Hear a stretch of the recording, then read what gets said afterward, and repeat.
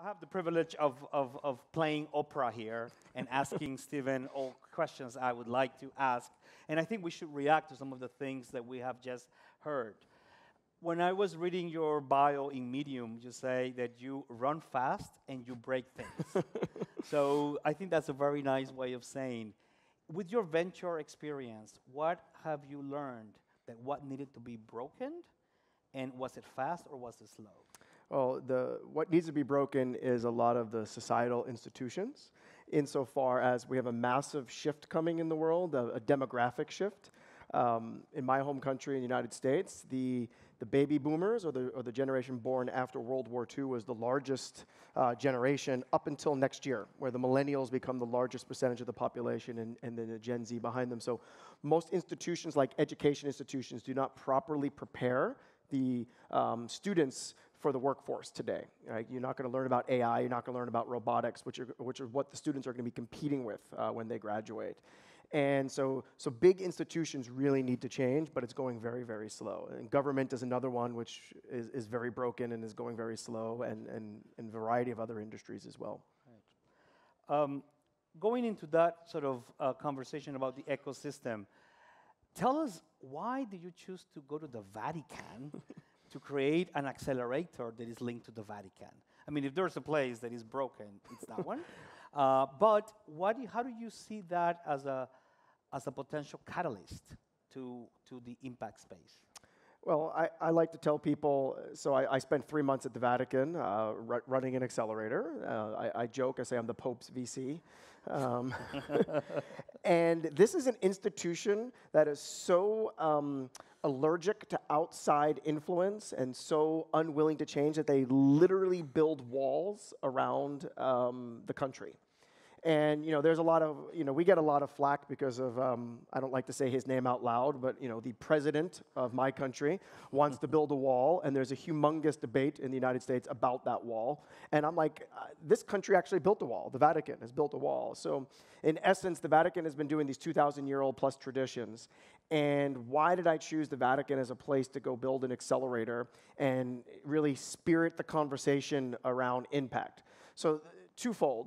The first is that the Vatican is one of the greatest places around impact. Even though a lot of the traditions are very old, the Vatican has a massive global distribution. If you look at it from startup terms, it has a great global brand. That didn't come out right. A great global brand and great distribution around the world. So meaning is, if you want to get solar lights to people in Africa, you can actually use the distribution engine of the Vatican itself. So I thought it was a really good partner to work with a lot of these startups. And just by simple partnering with the Vatican engages in deeper conversation, because the Vatican is such a famous and such an influential institution. The fact that they're looking at impact investing makes the conversation a lot easier to have. So we used it as a catalyst. We felt that they were one of the best partners to do it with. But the great thing is we brought startups into the Vatican, and when we left the Vatican, they were on Slack, meaning the Vatican went on Slack. So we definitely had some influence over the Vatican in that respect. Right. So maybe let's move a little bit into the VC model, because I think, impact investing was coined about 10 years ago, and the latest Global Impact Investing Network report talks about 240 billion in assets, which, while it is something to celebrate, is rather small. Is it, is the VC and, PE model the right model to apply to impact, or should we be thinking differently in order to catalyze more capital? Yeah, so as we saw in the previous 2 sessions, it's a very, very small number. And when we went into the Vatican, we took the approach that VC was the way to go. That we said, quite frankly, we had a little bit of maybe Silicon Valley arrogance, where we said, oh, impact investors don't know what they're doing. Us VCs, we know what we're doing. We'll take the VC model and apply it to impact. Well, we learned that works okay. That's one area to work on, but it actually is a bit in a silo. And we were actually doing the things that we accuse the impact investors, or more importantly, the grant givers and the foundations and the government institutions of doing, which was acting in these silos. And then there's these other players, like banks. Banks have so much capital to deploy. I mean, that's what they do. And we started coming up after our experience at the Vatican with the concept of blended capital.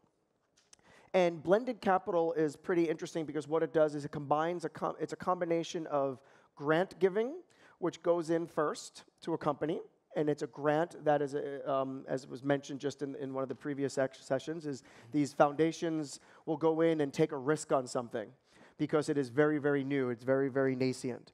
And then equity investors, venture capitalists, impact investors can come in second after the grants have been given and the company has kind of gotten off the ground. And then lastly, you layer on top of that commercial banking rates. The banks would love to be able to lend to impact companies at commercial rates, but it has to be de-risked by the venture capitalists before it and then the impact and grant givers before that. So blended capital is the notion of bringing all three out of the silos, because all three are in silos today, getting them out of the silos and investing in a deal together. And what makes blended capital so special is that once you apply the blended capital, it would not make sense for a VC to do a deal without the other two sides. Or would it make sense for the bank to do a deal without the other two sides? Or would it make sense for the grant giver or the NGO to do a deal without the other two sides? So not only does it get sequenced properly and have a really great impact, as you mentioned at the beginning of the question, it then opens up so much of a larger pool of capital. Okay, great. So if we stay on the blended finance, because I think this is something that we are hearing a lot more. Actually, this week, Convergence, which is a Canadian-based organization, launched the state of blended finance. And their numbers roughly were 100 billion have been deployed in blended finance with an average size of 56 million per deal, mostly through funds and with a very strong focus in Africa, interestingly, especially in East Africa on the energy side. I mean, that's also another, sort of drop in the bucket. How could we accelerate blended finance? Because my question would be, could blended finance be the angel and the VC of a lot of the impact space? Yeah, I saw that same report, and it's actually disappointing. And it's not disappointing because of the size. It's disappointing because they're taking the approach to these development projects in Africa. And don't get me wrong, blended capital is great for those development projects. But what about a seed startup working right here in Station F? A seed startup that is solving one of, as the Good Lab Tech folks told us before, solving some of the world's problems with technology. The blended capital approach, that grant could be the seed investor, then the equity investor comes in, and then, of course, when the company's mature, layers on the bank. So ultimately, the blended capital has the opportunity to take the model a lot further and actually reach a lot of startups, because a lot of the startups that we see, even in Silicon Valley, are now starting to approach some of the world's problems, because I saw a study recently that if you're trying to tackle all the problems with the UN SDGs, it's like $1 trillion market opportunity. And that's huge. And investors like big numbers. This is the first time I hear someone talking about a $1 trillion market opportunity. When I hear about the next Facebook, the next Google, they're all talking about unicorns, $1 billion opportunities. But actually, in the space that we're talking about are $1 trillion opportunities. Right. So maybe we stay on that opportunity. I mean, why do you think public investors should play a role? We have development financial institutions, which is institutions that governments have decided to create to help strengthen the private sector. Are they doing their job, or are they actually perhaps even crowding out potential investors because they might be going to deals that are rather commercially oriented and they're not really going to the risky part of the value chain?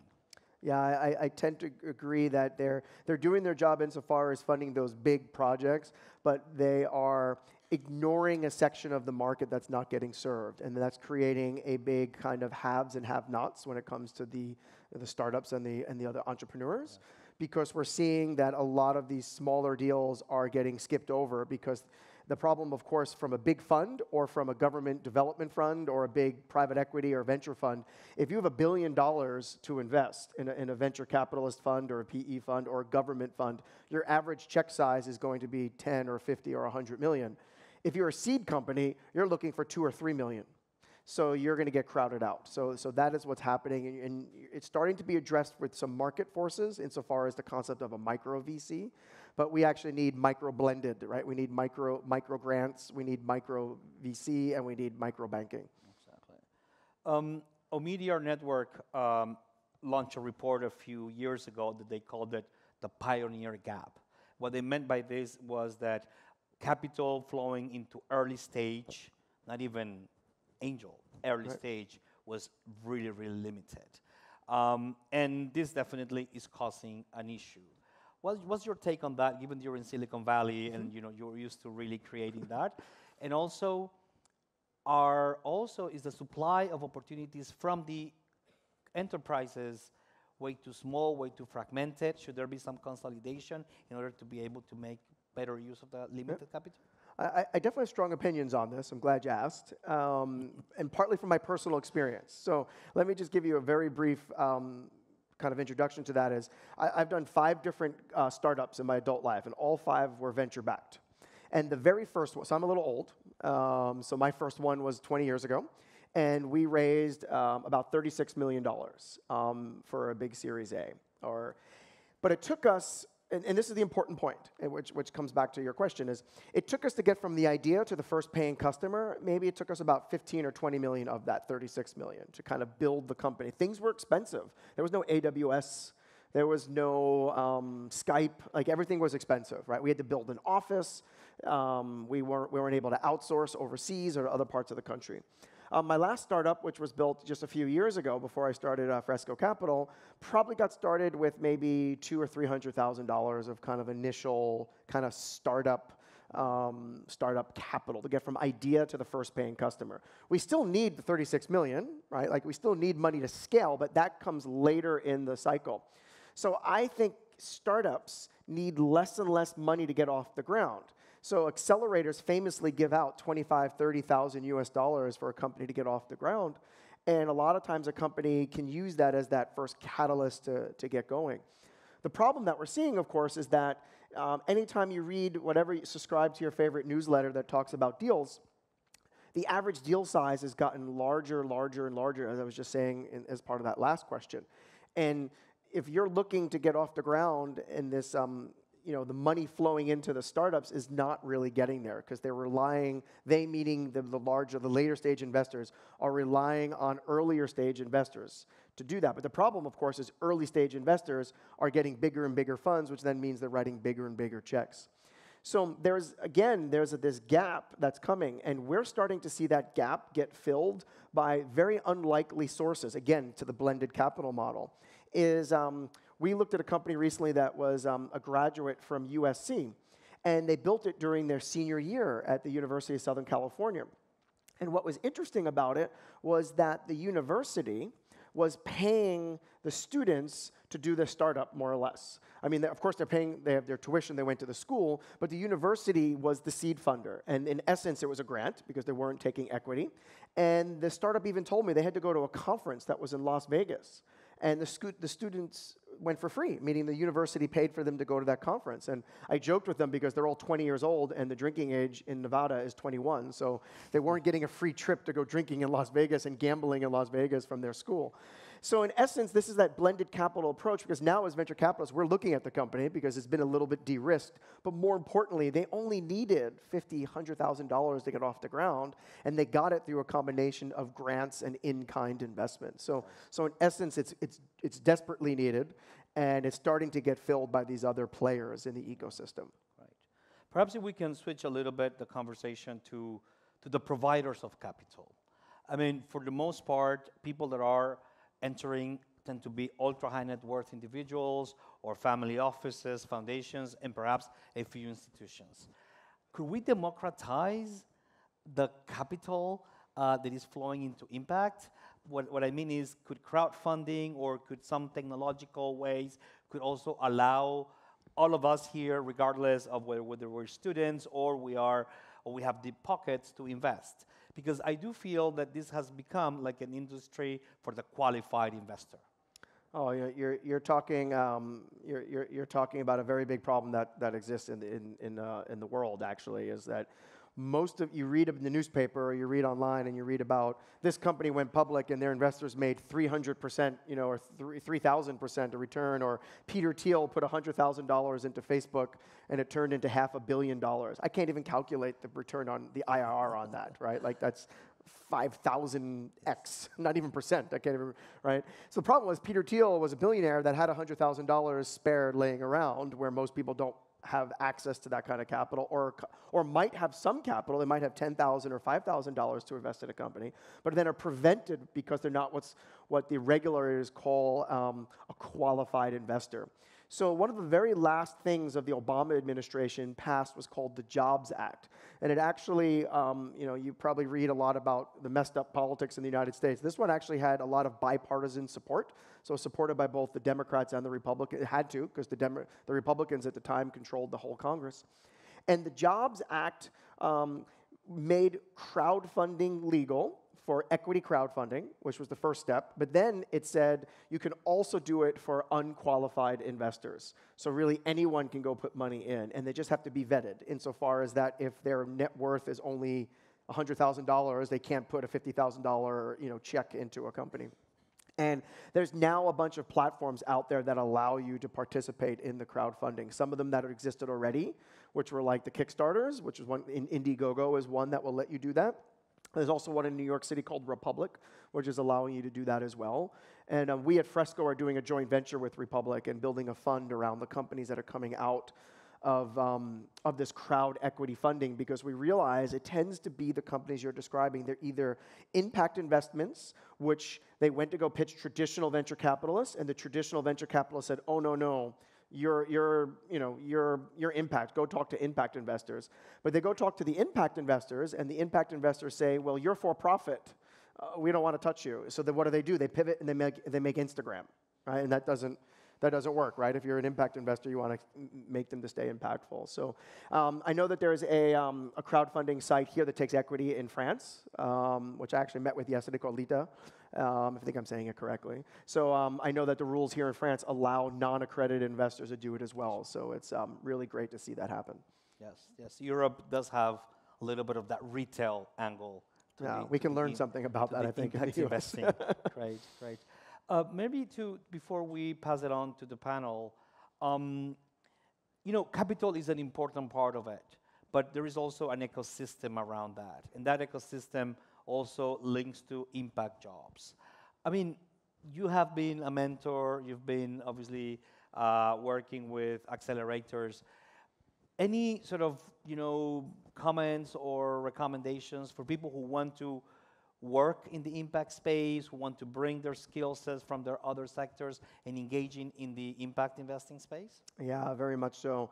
I think all of you out there in the audience, if you're contemplating some kind of career in impact or some kind of shift to impact, I think it's pretty wise. I'll mention one thing first, and then I'll go back to the kind of the career advice, is we as venture capitalists, you probably think we have the best job in the world, right? Oh, you guys have all this money and you get to meet all these great entrepreneurs and make decisions. Well, all you founders out there that spend all the time raising money and hate it, you have to realize that us VCs have to go raise money too. It's not like that money was just handed to us. So we go out and raise money.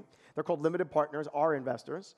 And I spoke to so many limited partners over the last 4 or 5 years building Fresco Capital, and I can't tell you how many of them have said, we're now going to do only impact investing, meaning is our family office or our pension fund, our endowment fund is only going to focus on impact moving forward. And they're very serious about this. It's not like you can kind of like pretend your impact, like, startups like that are, a food delivery service then goes, oh, but we're AI and blockchain. Now we're a unicorn, right? Like, you can't do that as a VC fund. If you invest in like this, company that's like this destroy the environment company and this destroy the ecosystem, company, you invest in all these negative impact companies, you can't hide that from a potential investor, right? So they're very serious about passing on a venture fund, which tells me if the venture capitalist source of capital is moving towards impact, and as the younger generation, as I mentioned earlier in our conversation, right, we know that the younger generations are more interested in impact.